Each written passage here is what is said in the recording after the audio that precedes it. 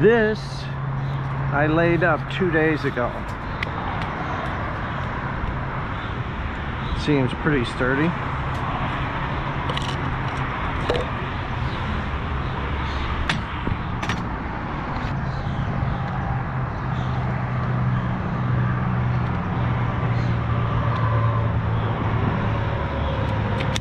Inches, but at the time I wasn't sure how tall this was.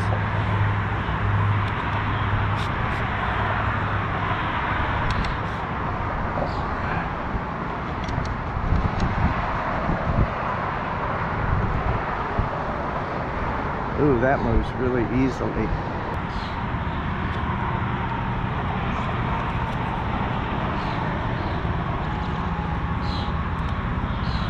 Whoa.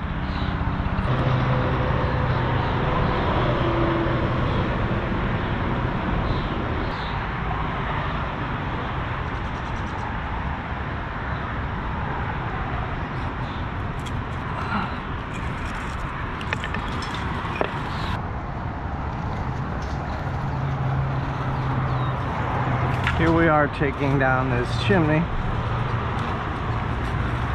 Maybe the Egyptians would be proud of us. And maybe we should draw on their inspiration. These brick here have roof cement on them, and they are not coming out so easily. Here we go, we're gonna get this one. Yes.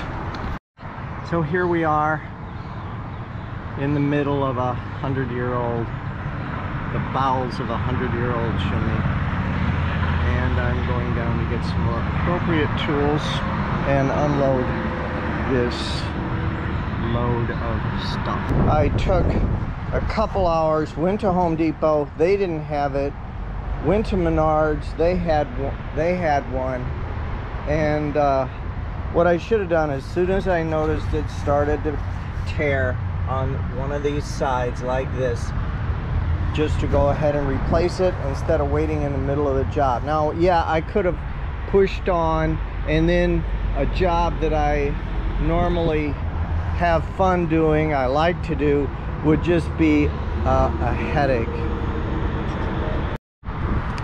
So my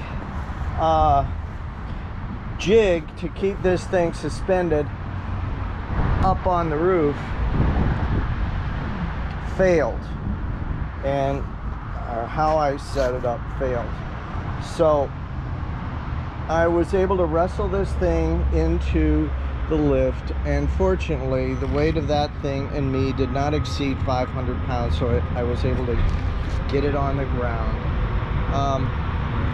What is the proper tool to do this, I suspect, is, well, you could build scaffold all the way up to the top just to put that stone up, or one could get a crane or a larger lift. I don't trust, this is a 660, and I don't trust going out fully extended to put that stone on top. So I need a bigger lift or a crane, but I think I'm going to make something, a synthetic something to put up there, unless the insurance company wants to pay for it. This is some brick mortar that I got quickcrete from one of the big boxes, and I mean, it's a no-brainer to mix it up. You mix it up to where I like to call it fluffy, so you can have it where it's the consistency is too soupy. It just pours. You can't pick it up with a trowel. It'll just run off your trowel. And so obviously you need it thicker than that. But as thick as you can get it without it running off your trowel. There's a place where it comes to where it's sort of like, I call it fluffy, or it's alive. It's not heavy and difficult to pick up, but it's alive. And I know that doesn't say much. Now there's people that do this professionally all day long, and they're 100 times better than I am. But what I'm trying to do here is put together a set of skills to where I wouldn't say I'm an expert, but I'm proficient enough to do small amounts, or amounts that are part of a job that has a lot or a number of skills. But what I'm doing is bringing a set of 5 or 6 skills to a job so that I'm competitive with a person having to go out and get, for instance, a mason, and then a sheet metal worker, and then a carpenter, rough carpenter, framing carpenter, finish carpenter, then get a painter, a plasterer, a stuccoer. So the goal here isn't for me particularly to teach you to be an expert in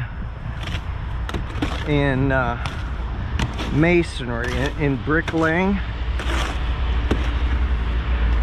but just to give you a sense of the skills and maybe a little bit about them, so that you could put together a package that is worth more than just going out.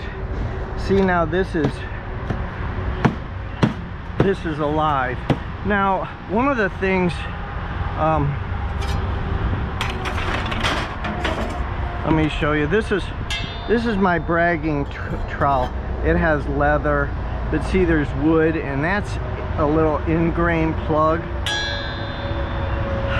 I don't know, there's something about beating on a brick with a wooden end, and I don't know, this seems like a piece of art. It needs to be oiled or something.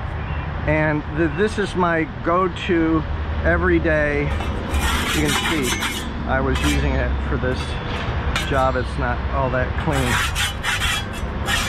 Trowel.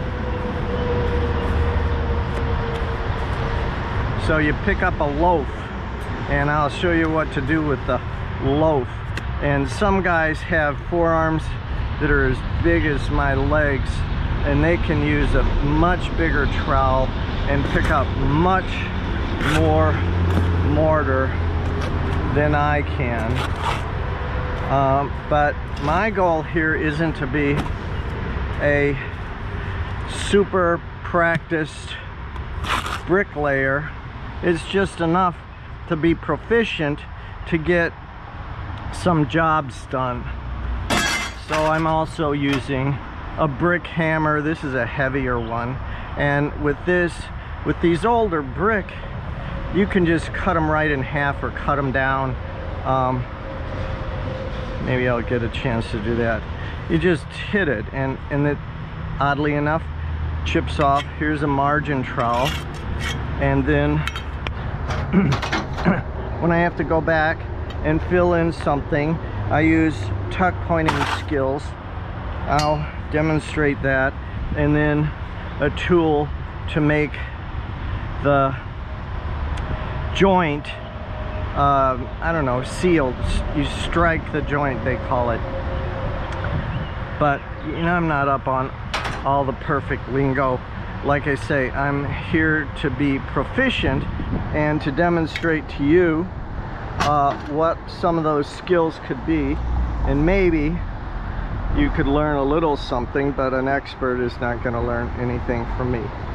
So let's go up and, oh, but those are brick tongs. These things are invaluable. You could just pick up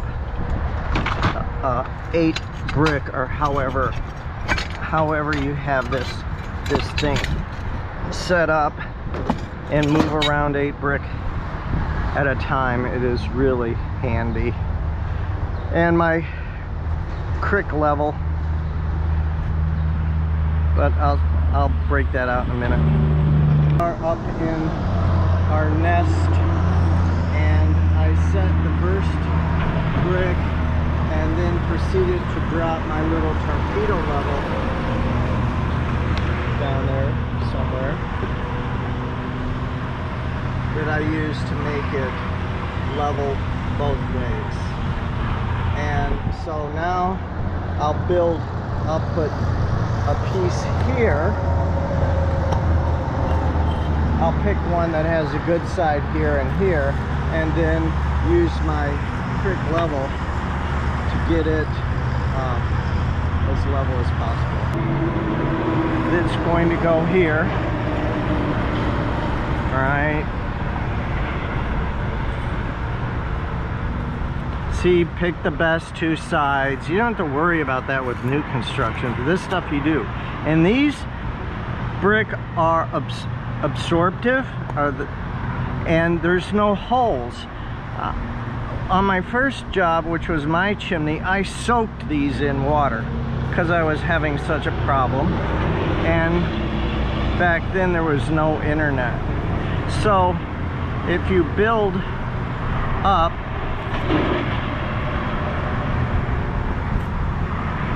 a ridge like this, I'm also going to put a little mortar on the back side when I jam the next. Actually, it should be beveled the other way. I'll show you why later. So we'll put this here, and I have my crick level, stainless steel edges, mahogany with maple inside. Look at that. That's just about perfect. But I want to put this down a little bit. Now, this is going to be a pretty wide joint. Let's see if I can bring this down some. Yeah. We're just going to live with a pretty wide joint here. Now, I'm doing everything possible to see this gets so it's not plastic anymore. And as I said, I'm doing everything possible to not get mortar on the face of the brick to avoid a big cleanup job. This chimney has been hit before, and you can see this is a unusually large opening here, but I only have to match that, so there's only a couple more rows to go, and I'm already trying to bring this in a little, because you see this, it came out, but there's so much hardened mortar in there that I just didn't plan on bringing a jackhammer up here. This mortar that we're using here is probably close to 2,000 pounds a square inch it'll support, which is way higher than what they had done before. But somebody used that quality mortar, and so it's really difficult to get in here and move anything. But the old stuff is just sand. So this, the previous mortar, they didn't have cement, or well, they did, but they didn't use much of it. It was a lime-rich mortar, and of course it's decomposed over time. So this stuff is way harder. I mean, if you think 2,000 pounds a square inch means you could put a car on every square inch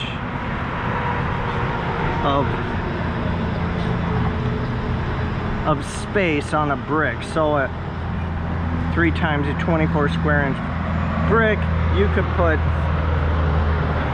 20 cars on it. So this is just something I kind of made up to make this. So I have that one angling up, and this one kind of angling down, right? So when I put them together, they sort of smash.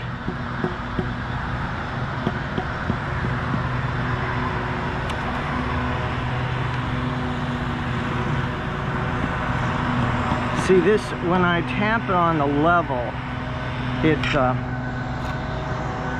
it makes the brick level this way as well.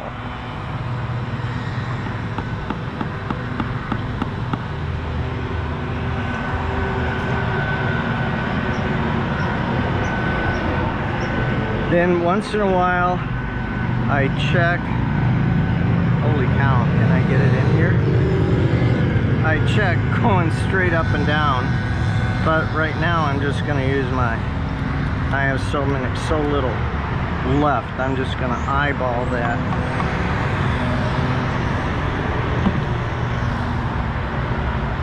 And if you wait a while, if you just scrape this and it hasn't taken initial, while it's still wet, it's gonna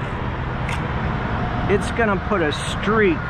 See how that is down there? It's gonna put a streak on the front of this bricks. But if we wait a while and it gets drier,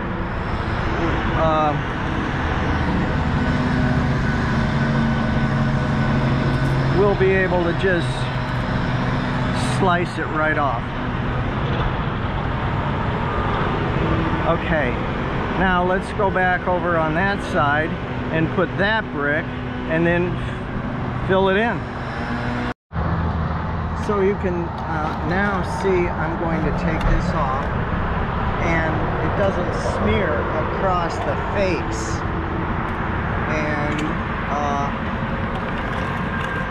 And then soon after that, we'll want to strike. Soon after that, we'll want to strike the joint. Now, see, there's some gaps there, so